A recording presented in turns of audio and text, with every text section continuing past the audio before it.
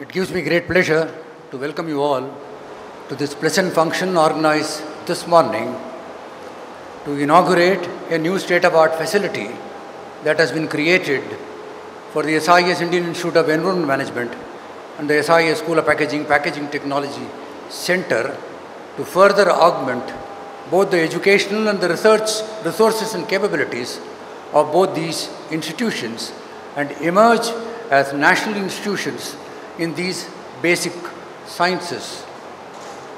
Over 2 decades ago, when these institutions were formed and housed in the Nerul academic campus of the society, nestled in between the hustle and the bustle of a vibrant campus which is bursting with seams, a need was felt to provide a more conducive environment for higher applications in technology and in research.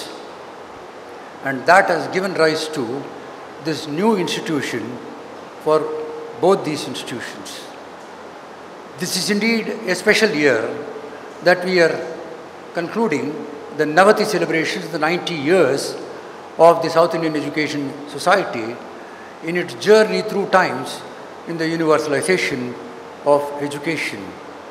The saga of success, the tribulations, the peaks and the troughs that this institution has witnessed in its long journey, today is climaxing into educational facilities, infrastructure, and educational delivery programs which are compatible to the needs of the student community, meet the aspirations of the community, and more importantly, address the contemporary needs of time while embracing technology.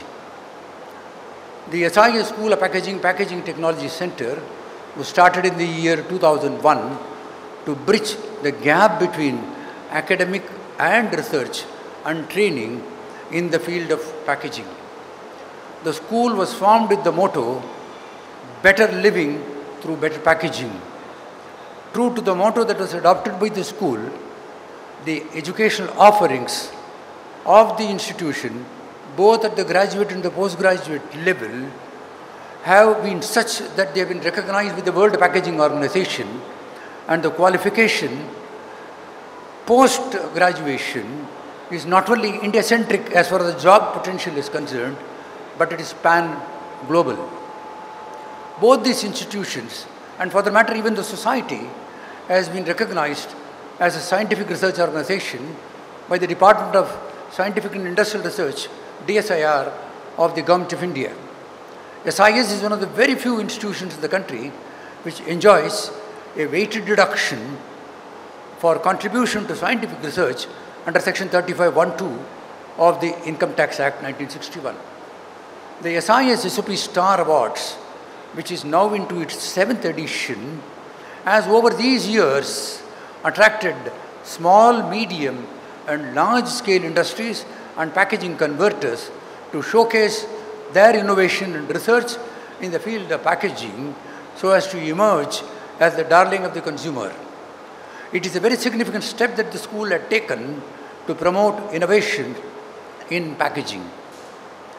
The various areas that are the hallmark of the assessment and the evaluation under the Star Awards basically are in relation to aesthetics, the design, the choices, the material, the eco-sustainability and environmental degradation of the material itself which is used in packaging, the sustenance of the main product through the life cycle of the product, its perishability as the focus, more importantly cost containment, and at last to ensure that the product has least carbon footprint, as well the least carbon footprint for the packaging itself.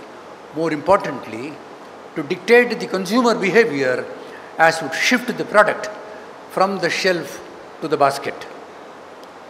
So this has been the mission that the school has been pursuing over these years. It was the vision, the dream, and the mission of the founder director of SIES School of Packaging, Professor P.V. Narayanan, to increase the footprint of the activities of this institution far beyond the borders of this country. And that took him to the institutional membership of the International Association for Packaging Research Institutions, headquartered now presently in USA, which moved away from UK to over there. It was also his dream and effort to see that the biannual members conference of IPRI comes to India for the first time. In the 52nd year of its institutional journey, this international institution, comprising of all developed nations across the globe in the 7 continents, at last, in its 31st membership conference, comes to India. It's a strange irony that the architect of the entire effort is no longer with us. At the peak of the pandemic, he got infected with the virus and succumbed to the virus and moved away from the seen to the unseen. Today, as IPRI holds its 31st biannual members conference in just 2 days from now, it's a tribute to this outstanding packaging professional that this country had ever seen post-independence. We still believe that his spirit endures, and the values that he cherished shall continue to guide us, and he shall inspire us in the journey ahead. The SIES Indian Institute of Environment Management was started in the year 1999 to provide education and research in the field of environment management and biotechnology. Over the last 2 decades, the institution has partnered every major scientific institution in the country, be it DST, be it DBT, be it ICMR, IGIDR, be it the pollution control boards across the country, MOE of the Ministry of Environment and Forest, and brought about significant research publications for all these institutions in this more than 2 decade journey of this institution. The SIES IAEM basically drives its activities in the fields of total water management, environment management, of course, applied biotechnology, climate change adaptation, particularly in relation to agriculture, and eco-sustainability, sustainable development with focus on livelihood.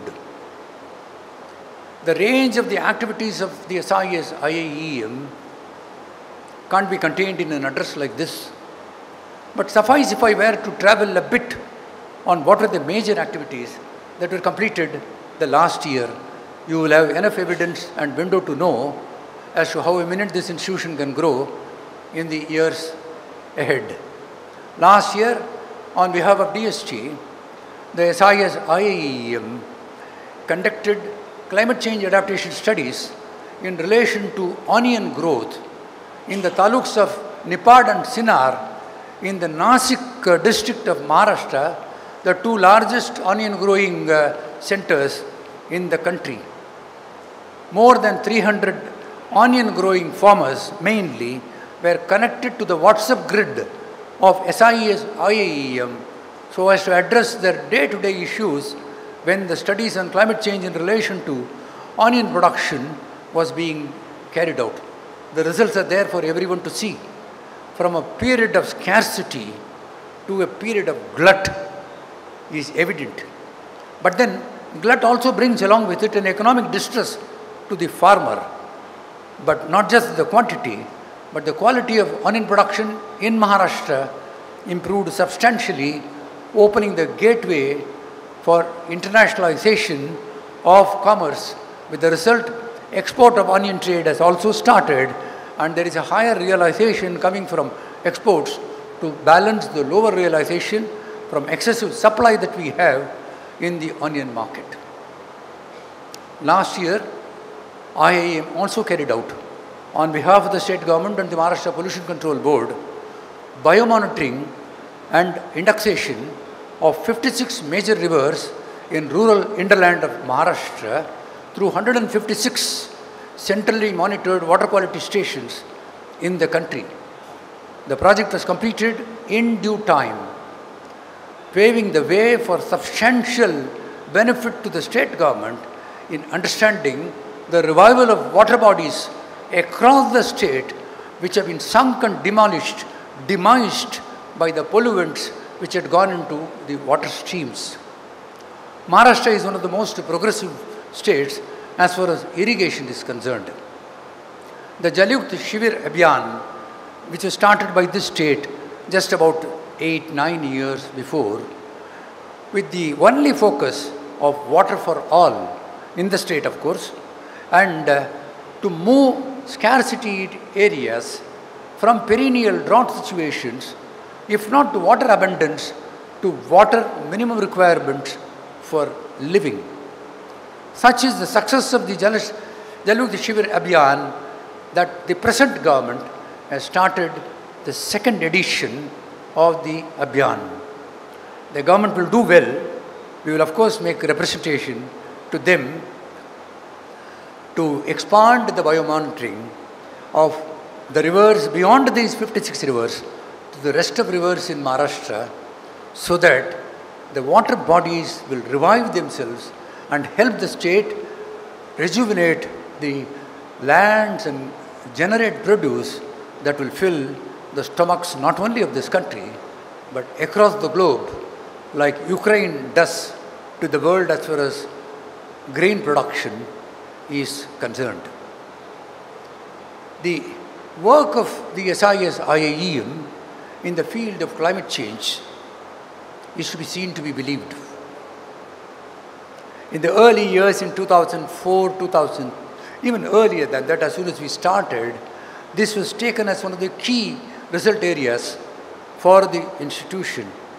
Such is the profound nature of work of SIES, IAEM in the field of climate change, when the Intergovernmental Panel for Climate Change, Geneva, secured the Nobel Prize in the year 2007 for peace without any hesitation.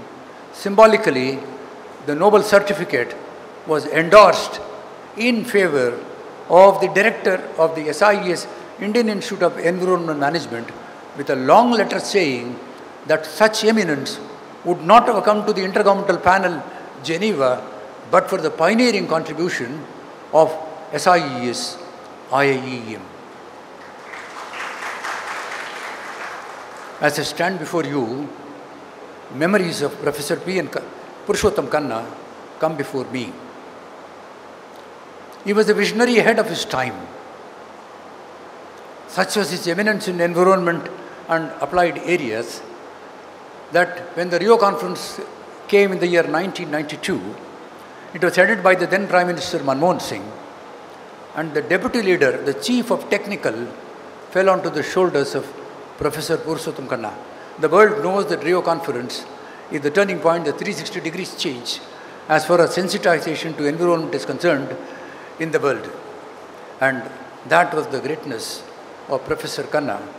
But it is sad that at the peak of his career, when we were engaged in such serious projects which would have made SIES IAEM today one of the largest research centers in the world for environment and a multi-billion-dollar institution.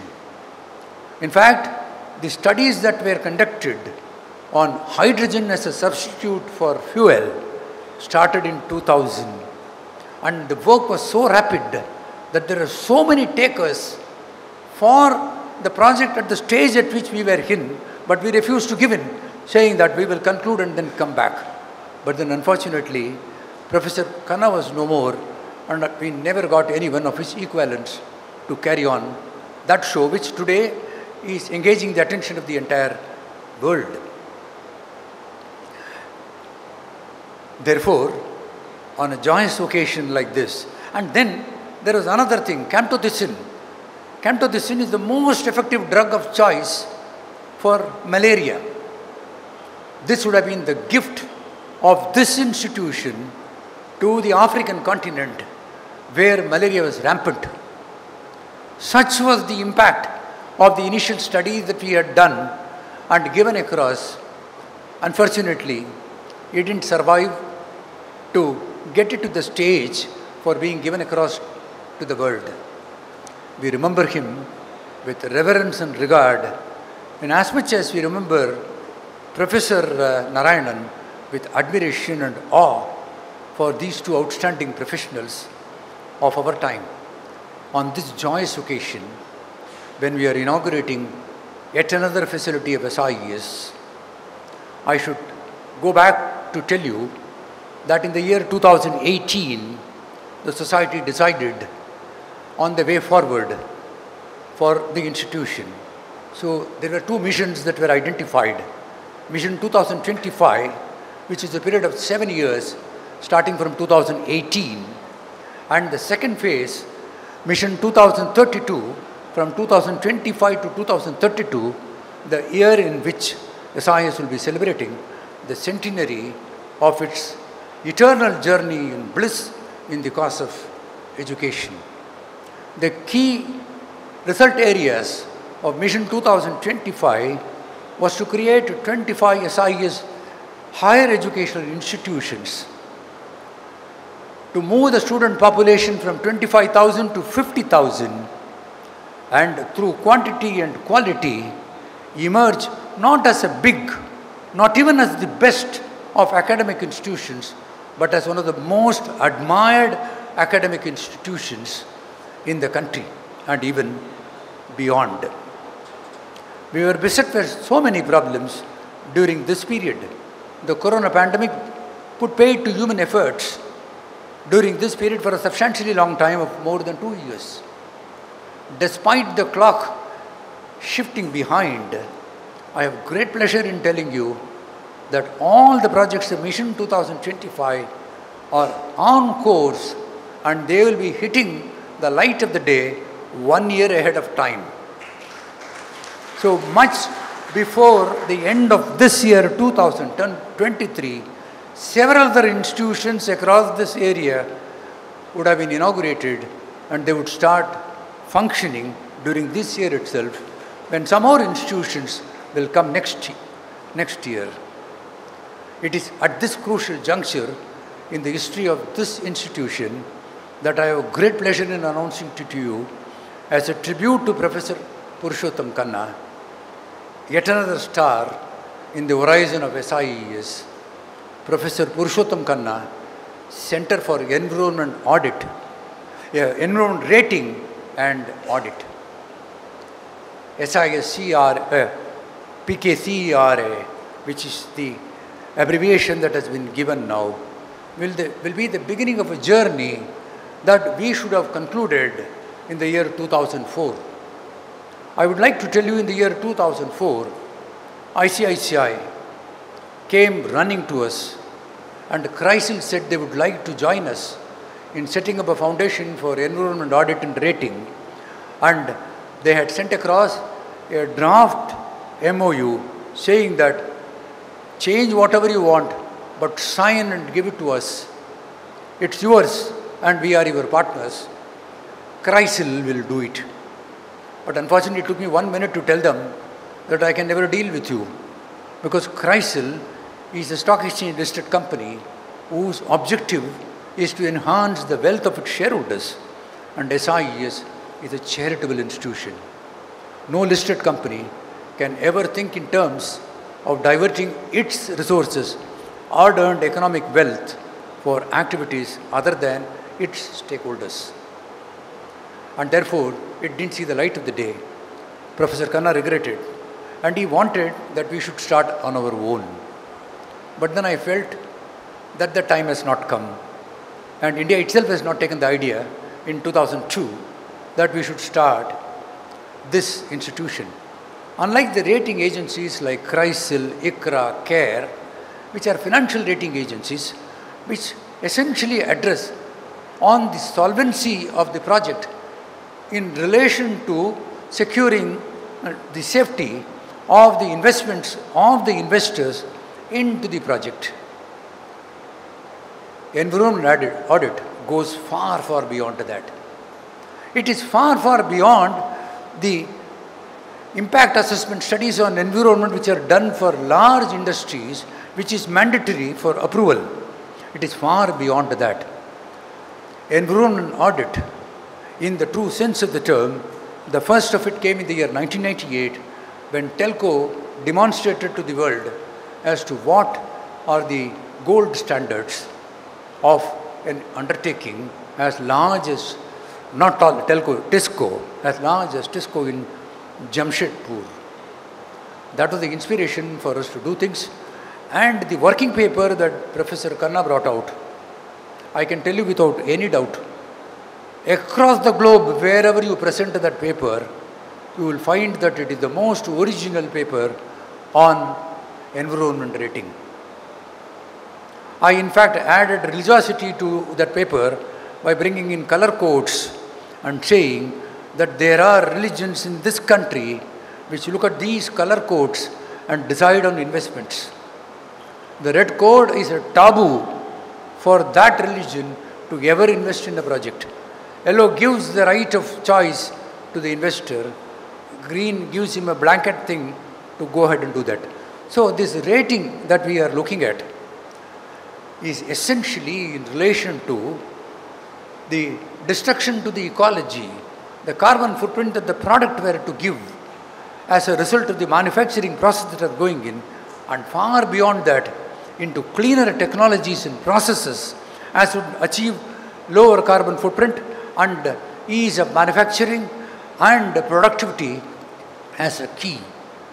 Economies can never survive without ecology.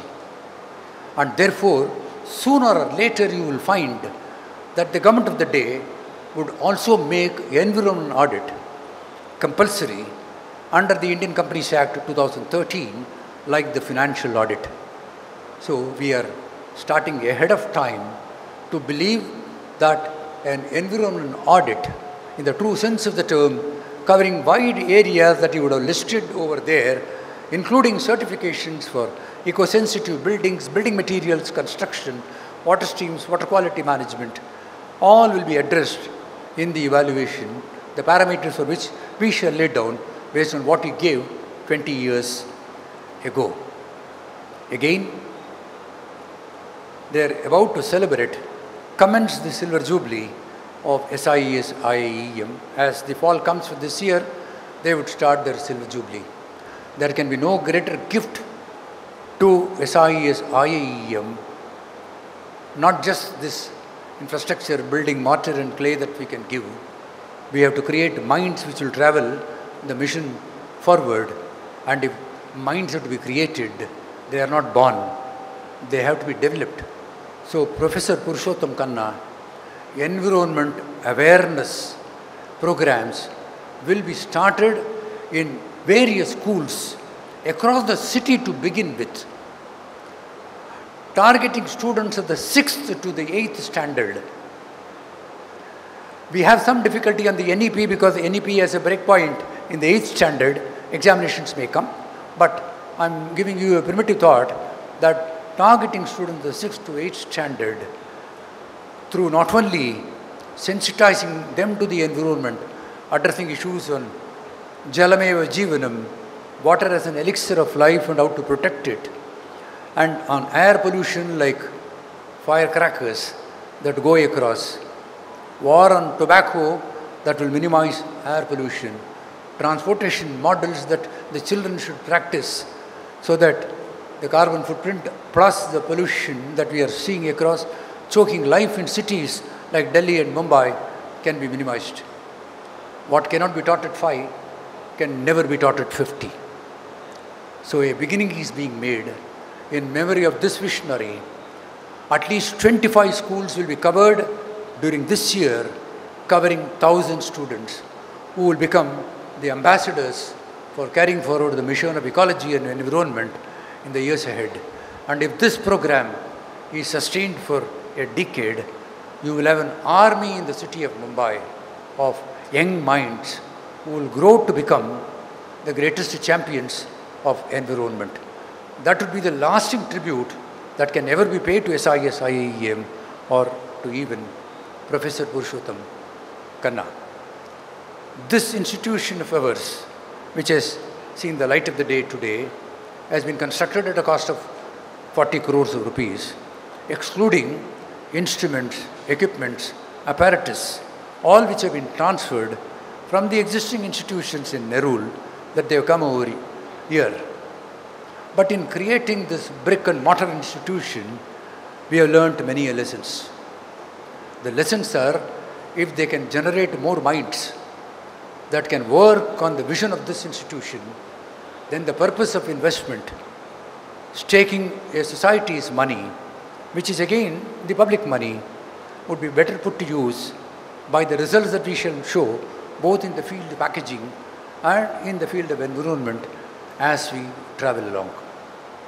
In my school days, I used to wonder when the English teacher used to speak on Rudyard Kipling, when he said, "Far from the madding crowd and yet be within it." I used to wonder, what is it that my teacher is trying to convey? Slowly but surely, when he unfolded what Kipling meant, then I realized that in this institutional journey of ours, we have seen several people who have been like us, as ordinary like you and me, but far from this madding crowd. They made the difference, remaining within us. And that is the reason why in the 90 years of history of this institution, several of my predecessors had made such outstanding contribution to the city that education thrives in this city. But we also had an occasion to experience how much Mr. Sundarajan will go to the background and say, no, not for me. I should say, he joins the band of people far from the madding crowd and yet be within it. At the ripe age of 86, there are better things to do in life. The call of the Master to the world of the yonder will ensure that you address more peaceful time to mind, body and soul. But unrelenting as he is even at this age, he has been supervising. I don't know. I am good at creating ideas and I walk away from the ideas. But to translate those ideas into action requires men on the ground. Several people have been inspired by him to work and get these institutions around. To imagine getting 4 or 5 institutions in one single year is a task by itself. I can sit down and tell the timelines have not been met, and I can frown. Amol is sitting there. I can frown at him also and say, Amol, you have let us down. But heart of what I know, building institutions is a process by itself. And I should tell you, a living memory of this edifice is a contribution of Mr. Sundarajan. And of course there are enough. All these people, I am not excluding anyone over here who had given their hand to him. Because if he had got into it and these people had not supported, we would not have seen the light of the day. So I should tell you that when you look at this building, remember this gentleman. And when you come and look at some more buildings which will come, at this age one man can monitor so many projects. Of course we have project management consultants, of course we have architects who are there, and half architects like us who have built several institutions, coming in between and disturbing the rhythm and the flow of the construction that happens. Because I am known for that, come one day before and disturb everything. Isko uta ke udhar fek do, usko uta ke udhar dal do, and send their blood pressure up. But in spite of all these oddities, these projects are seeing the light of the day because of such members who have been part of this exciting journey called as SIES. As I come to the end of my address this morning, I invite you all to join this exciting journey of educating the burgeoning young population of this nation. At this juncture, India is the most populous nation on the earth. If you ask an economist, he will say, expanding, exploding, burgeoning population is a drag on the economy. The law of diminishing returns will come because available resources will have claim from several mouths. But as far as India is concerned, 1.42 billion people is 1.42 billion opportunities. Unlike nations across the world, this is the only nation whose demographic profile and the age profile is astounding. 50% of the population, more than 50% of the population is below the age of 25. More than 65% of the population is below the age of 35. It is this youthful energy of this country that will drive this nation ahead. It is again, India's human capital is a force to reckon with. In the Amritkal period, as our Prime Minister said, between 2022 to 2047, when India would celebrate the centenary of its independence, let us all strain every sinew, leave no stone unturned, exert ourselves to take this nation to its rightful place amongst the Committee of Nations, emerge it as one of the most dominant economic powerhouses in the world, and more importantly, as one of the most admired nation in this planet Earth. Economy, ecology is fine, but admiration is required. And lastly, 20th of May rings differently for different people. Ask Sima Mishra, she will tell you, it is Meteorology Day, and he has some more days to give, and they have some more days on 20th of May. We didn't choose this day for any reason except to say that the delegates of IPRI have to come here after the seminar is over to spend some time over here, and therefore it has to be inaugurated before that. But to this institution, particularly our academic institution in Nerul, all of them, the presiding deity is the sage of Kanchi. That's why the campus itself is named after Chandrasekharendra Saraswati. This is the very day, 130 years before, he came onto this earth.